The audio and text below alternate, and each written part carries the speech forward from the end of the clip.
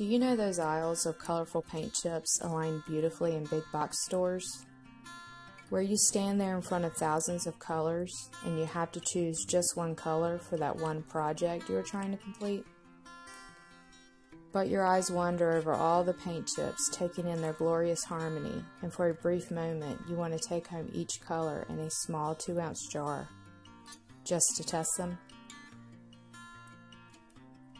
Yeah, I fall victim to that mind game also. My senses come alive standing in those aisles and taking in color after color, row after row. Some colors are your sturdy classics. They will be standing there until the end of time, while others are surprises in a square. I pick up the chip and think to myself, I have to take this chip home. It might be just the color I need for that future project, I tell myself. Others I swipe because they spoke to me. Something within responds to this color and I want to cherish it.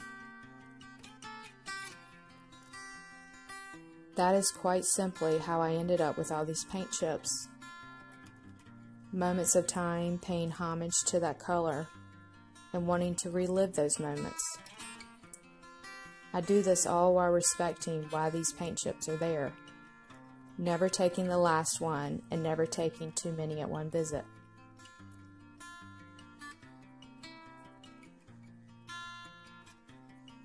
With a recent studio clean-out, I began to gather them in one place.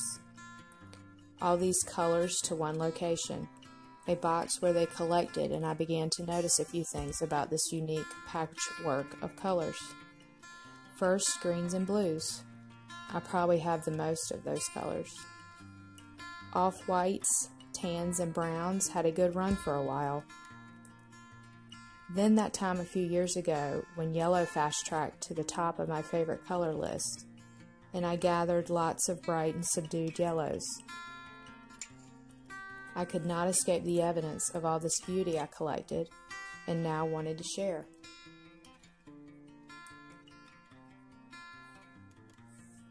Another fascination I found through this collection are the names of these paint chips. I always thought what a beautiful burden naming a color would be. Names like Dandelion Wish and Antiquity, Recycled Glass, and Lovely Love Song. How could I not cherish that color for its namesake?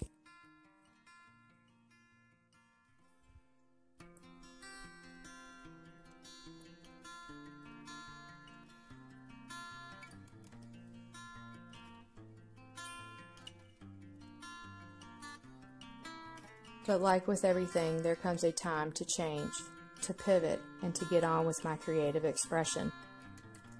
To stop the collecting, the gathering, and use them. Swatches of color ready to be marked on, cut up, and created into something more. Doodles, the center of a card, or just for the sake of mark making. Whether with paint, colored pencils, ink pens, regular pencils, markers, or simply cutting out abstract shapes.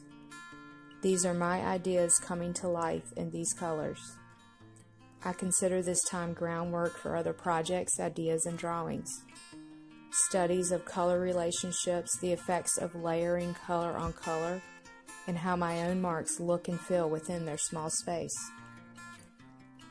Once these are created, I will glue them into a sketchbook and continue on my path, knowing I celebrated and still cherish the color.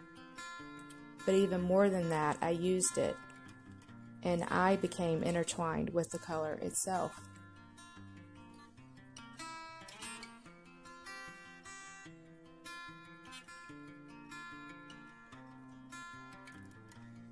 So next time you find yourself in those aisles staring at row upon row of color after color, maybe grab a chip, or even a 2-ounce jar, just one though, and allow the color to excite you with possibilities.